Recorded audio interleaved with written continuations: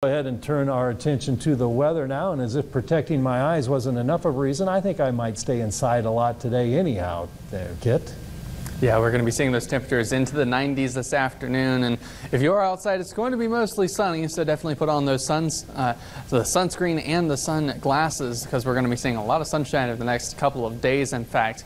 And looking at our Imperial Skycam, sun starting to rise off towards the western parts of the state. But currently here in the Tri-Cities, we are seeing those temperatures a little bit on the cool side this morning compared to what it's going to be later on this afternoon. We're already starting to get up around 70 degrees across the area, 71 already in Kearney. And the winds are all out of the south around 5 to 15 miles an hour across the area, and they're going to be gusting a little bit higher than that later on today. Looking at the day planner, we're going to warm up very quickly, already at 90 degrees by the lunch hour.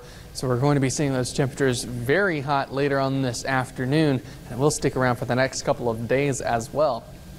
Temperatures across the state right now, we're already seeing some mid-70s on the color map down there in Kansas, and we're going to be seeing the temperatures rise continuously through the morning as these highs will be into the 90s. Yesterday we had some showers and thunderstorms to our north, and that kept them a little bit cooler through the afternoon, but that's not going to be the case today. We might see a brief pop-up shower or two, but basically what's going on is we have this high pressure that's off toward our south, and that's going to be bringing up a lot of hot air from the south, and it's basically pushed off the cold air to the north in Canada, and really this time of year it doesn't have much opportunity to cool down very much. So with it stuck like this over the next couple of days, we're not going to be seeing much relief at all. Satellite and radar, we have some thunderstorms off towards Iowa, but it's not going to be affecting us at all. That high pressure moves clockwise, and so that's basically preventing all of the major showers and thunderstorms to be off towards the Dakotas or off to our east in Iowa and off towards other parts of the country as well. So very hot conditions over the next couple of days with that southern flow. Forecast highs today